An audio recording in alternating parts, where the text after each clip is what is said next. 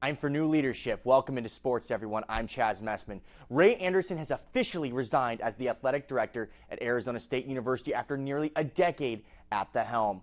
In a statement regarding his resignation, Anderson said, quote, "We have entered an unprecedented era where the number and magnitude of changes in college sports landscape are astounding.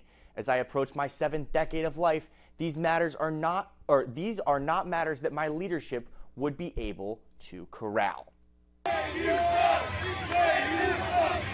The reaction from Sun Devil fans has been one of rejoice. Among the loudest chants at ASU's win over UCLA on Saturday was "Ray, you suck." Anderson was the second highest paid athletic director in the country, despite being 40th in attendance and 40th in donations. Anderson has widely been criticized for his controversial hiring of Herm Edwards and the ongoing NCAA investigation into infractions during the Edwards era.